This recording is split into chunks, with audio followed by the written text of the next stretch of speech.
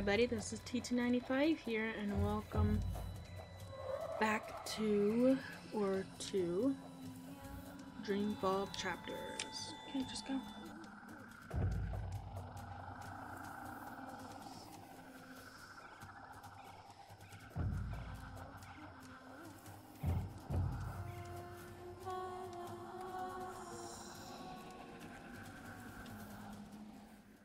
Boom.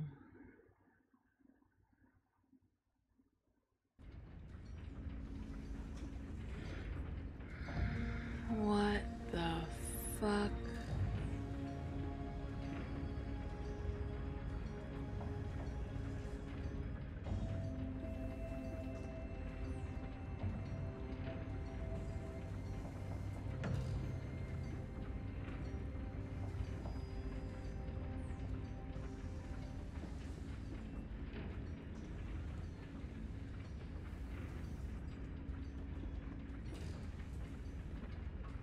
Jesus. Can we walk over there?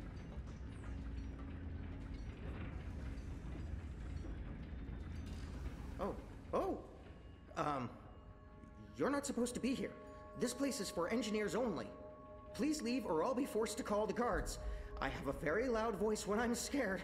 One sound, and you'll be standing on the slopes of the first mountain, yelling at clouds. Goddess. No problem. I'll be quiet as a... Mouse? You're from Azadir. I've seen your profile in embroideries. I never forget a nose. You're the Apostle. Apostle Elvane. You're famous. Maybe once. Now I'm just Kian. Your turn. My turn what? Your name. Who are you? Firdaus. I'm Firdaus, lead engineer. I don't know what that means. What do you do? Don't you know? I thought you would have known. You know, from back when you were... I'm in charge of the team that encodes the spheres that make the engine tick. What engine? The engine that... you know, the engine. There's only one engine. The one that encompasses the entire city. It's what all the pipes are connected to. Didn't they tell you anything when you were... you know, before you were a traitor? Assume that I know nothing. What is this engine for? The engine calculates. That's why they call it the calculating engine. Big numbers, complex equations. My team, we give the engine instructions about how and what to calculate. This is called coding. I understood none of that. You can't be here. You're a fugitive, and this is a restricted zone. That's like two things that mean you shouldn't be here, and I could probably think of more if you need me to. I have a sword, and I'm bigger than you. Those are two things that count in your favor, granted. So what does this calculating engine do? What's its purpose? I'm really not supposed to. Right. Bigger and sword. As I said, it calculates. I mean, it does more than that, but that's what it was built to do. Its core functionality. It adds, subtracts, multiplies numbers. Big numbers. And it does things with those numbers. Like, have you ever watched the stars in the sky at night? I'm not just a man with a sword. Of course. And you've seen how those stars move across the sky. Using a calculating engine, we can actually track those stars and predict where they're going to be in a year from now, or a century, or where they were a century ago. Why are you tracking stars? Well, we're not. I mean, it's just an example. We're not actually tracking stars. I mean, sure, we could if we wanted to, but... Get to the point. We're tracking dreams. Dreams? Dreams are very complex, which is why we need a big engine with lots of ticking parts to make complex calculations and predictions. Right, so the part about not just being a man with a sword, assume that's all I am and start over. Yes. fine. Those pipes crisscrossing the city, they're sort of like speaking tubes, connecting 100 sage masters, each with his or her own field of specialty. So, This is where it it's like began. a university. Well, I guess. Yes. Yes, this is a good comparison. A whole city filled with clever brains. The spheres pass messages between the different masters, and between them and us. We write messages, and we interpret messages. We tell the individual brains what to think about, and then they do the thinking and report back to us. This allows us to write ever more complex messages until finally we have the code we need, the ultimate message. That one we send to the tower. Why? Because that's where the biggest brain of them all is located. This is the hub of the pipe network, the engine's core, its heart, the nucleus of the meta... Well, you understand. The fact is, this is the most advanced and scientific task anyone's ever taken on, and we're doing it. You should be proud. Why are you doing it? Well, I don't quite know. Because we can? Because no one else can? Because the Prophet told us to, and gave us the tools to do it. So, you don't know what it's for? I write the instructions. I'm the man in the middle. Someone tells me what they need, and I tell the engine how to compute the answer. This is my job. Who knows what the engine is for? The Six, probably. The Prophet, certainly. Emissary Saya, I would imagine. This is above my pay grade. Above your... I was hired to write instructions for the engine and compute the spheres, not to ask questions. And not to answer yours either, Mir. You really should go before someone comes. We'll both be in terrible trouble. They usually check on me all the time. I wonder why they haven't. I still don't understand. Why build all of this here in Mercuria? Why not in Sadir? Because of the tower and what's below it. Vast eddies of, meta-energies. Meta... Do you mean magic? Magic? Magic? Of course not magic. This engine is the opposite of magic. It's the culmination of everything Azadir has strived for these last 100 years. An end to chaos and uncertainty. An end to superstition and irrationality. An end to magic.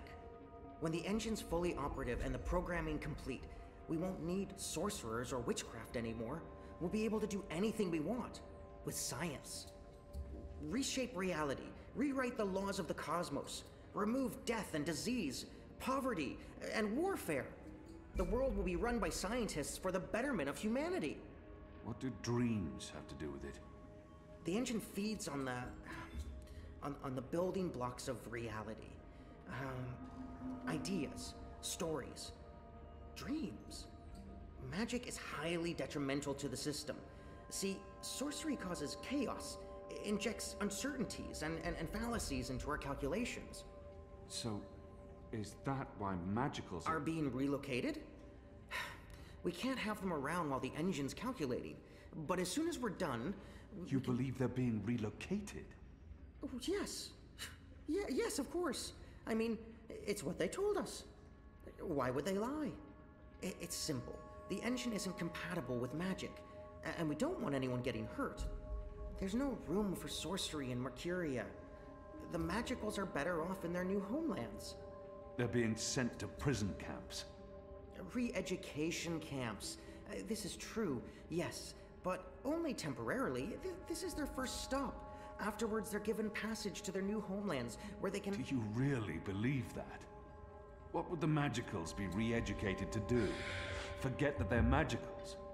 No, Firdaus. That's not the truth. They're imprisoned. Killed. They're not given a new home. But they told us. They said they were... They promised they'd be safe and happy and... Oh, light protect them. So this is why we're sending all the magicals away from Mercuria. Because of the engine. Yes. Yes. That's why. I didn't know. I didn't know. There are children. There are. They lied to us. Do you need to remove all magicals before starting up this calculating engine? It's already running. I'm not... As long as the thaumaturgical interference is below the acceptable threshold for... Pretend that I'm a very small and possibly very stupid child. Oh. No. No, they don't need to get rid of all of the magicals. Just enough not to disrupt our calculations. We'll be done instructing the network in a couple of days. After that, they can pull the lever whenever they want. That's the last component of the engine. The tower. The one that will start feeding on and molding the dreams. Changing the world for the better. Yeah. I believe the official ceremony is a few days from now. The emissary will be there, together with the First, and the Prophet, and please don't kill me. I'm not going to kill you. But what you're doing here is not the will of the goddess, Firdaus. Something is going on. Someone's... Kian, I had a feeling it was you. Mia? What the fuck? Goddess, what are you doing here, honey? What the fuck? Where are your men? Right outside. They can be here in seconds. You, engineer, what's your name? I threatened him. He played no part in this. Firdaus. I'm Firdaus. You lied. I beg your pardon? You promised they'd be safe. I've no idea what you're talking about. Go, Firdaus. This is not about you. Just remember what I told you. You're not doing the work of the goddess here. Old Town was a distraction. Vamon meant it to be a struggle, for my men to die. He wanted to take my mind off the investigation. Commander Vamon and the emissary have been lying to me about your death. Why is that? Because I'm a danger to them. And it's not the only thing they've lied to you about. This engine. You betrayed us. You joined the enemy. To stop Saya and Vamon, not to fight our people. Not to fight you. Sister Saya is the emissary. Commander Vamon is your superior officer. They are your people. They are traitors, Mir. They have betrayed our nation, our faith, and... You should have come to me first, Apostle. You should have come to me. Instead, you've shamed me. You've shamed Mother Utana, the Six, the Goddess, your nation. When I received word someone had been spotted entering this house, I had a feeling it was you. I entered alone for two reasons. One, as a courtesy to the Mother. It would break her heart again to hear that you perished in dishonor, fighting my guard. And two, you're living proof that Vamon has lied to me. I cannot reveal my hand to Vamon, but I also cannot let you go. You'll surrender to me now, without struggle, and you'll be brought to Sadir tonight, in secret. The courts will decide your fate. For the time being, while I sort out this mess, you'll be locked away under a false name. No one will know you're alive. When I'm ready to confront the commander and the emissary with their lies, I will reveal the truth about your survival, and you will cooperate every step of the way. Ask Saya and Vamon about the camps, and what they're doing to... You lied. You lied to us. You told us they would not be harmed. You told us they'd be safe. There were children! Get off me, you idiot! Go! Time to make a run for it. Go, Keon! Make them pay for this! Stop that! Get off me! I'll have you beheaded for this. Go, Keon. Shadow, damn you, man! Leave this place, now! Bib. Get the fuck away from here, Bib. No!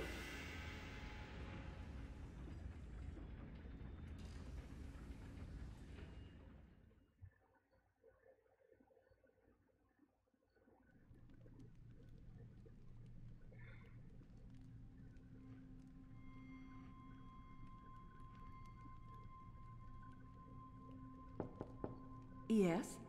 Mother. It's the General. He asks to speak with you. Send him in, child. Hami, is anything the matter? It's Kian. He's alive. How'd you get over there so fast? Goddess be praised. How do you know this?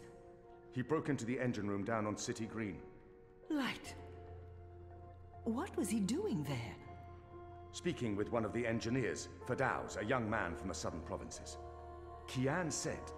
Oh, well, it's of no consequence. He's a traitor. He's joined the resistance. But it is as I suspected. We have been lied to by Vamon and the emissary. For what reason? That I don't know. Yet.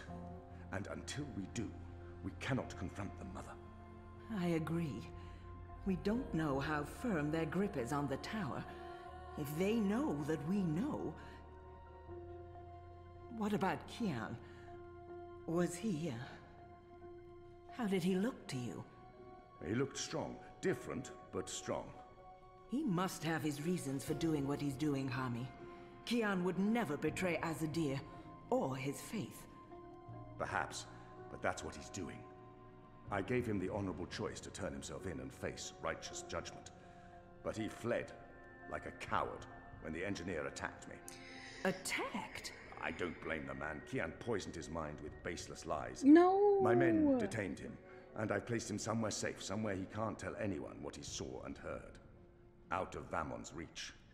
We need to keep this between us, or we run the risk of alerting the commander and emissary Saya.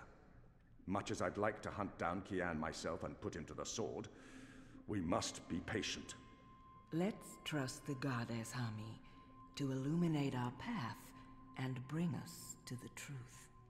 I certainly hope she will. Trust in Kian.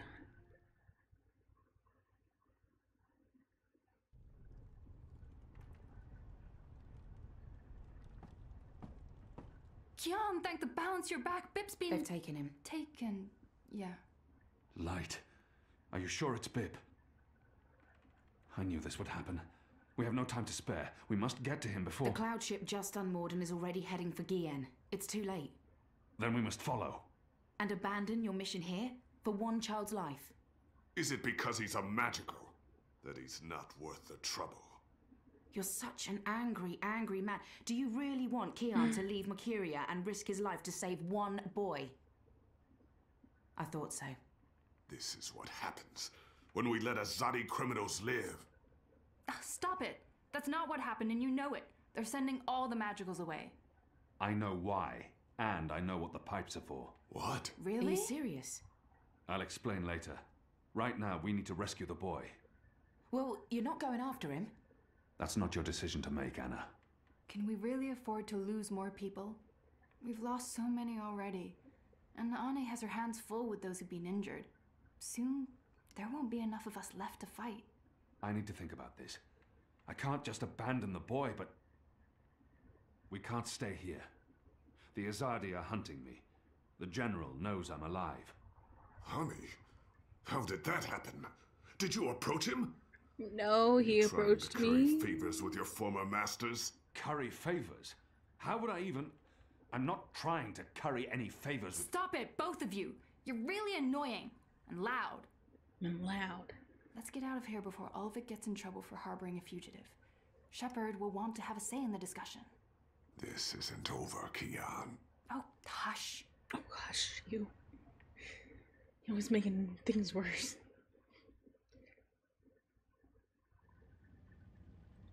Okay, are we back to the other one now? Or still on Kian? Yep, okay. Alright. As soon as it lets me play again. Following the terrorist attack on Propast, where 8 I officers and 5 civilians were killed by Marxist Party members, the Syndicate has promised to maintain heightened security across Europolis until after the upcoming elections. The Propast district remains under full I lockdown and 24-hour curfew. We're now joined by Marek Farah in Propast. And Marek, how are regular people in Propast handling this very difficult situation?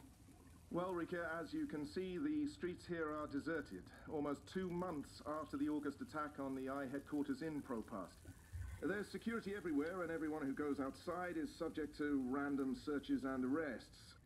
There is a 24-hour curfew in effect, but people are allowed to traverse the district as long as they carry the appropriate paperwork and submit to any searches and questions. What about essentials like food and water, Marek? Are any stores or restaurants still open? I think this is done. Everything is closed, Rika, Smells good. but rations are distributed to residents of Propast on a regular basis. Medical personnel are on constant standby. No one here is in any immediate danger of starvation. Has there been any indication of how long this lockdown will continue?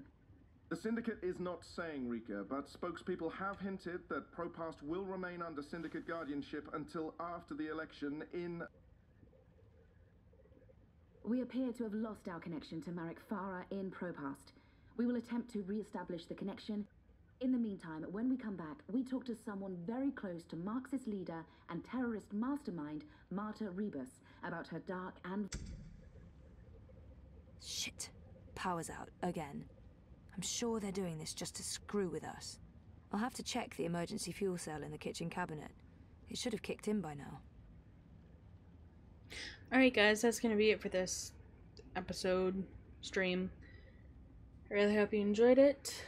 If you did, follow, like, subscribe, whatever. I'm going to send you over to, hold on, I should pause that. I can just do this. Save and quit. No, I'll do that later. I'm gonna send you, oh, well. Fine, I'll do that then. Yeah, to the title, thanks. Thanks, bud.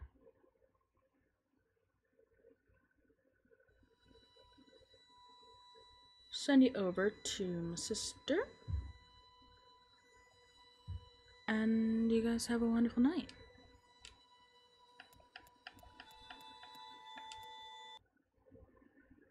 Okay. Bye-bye.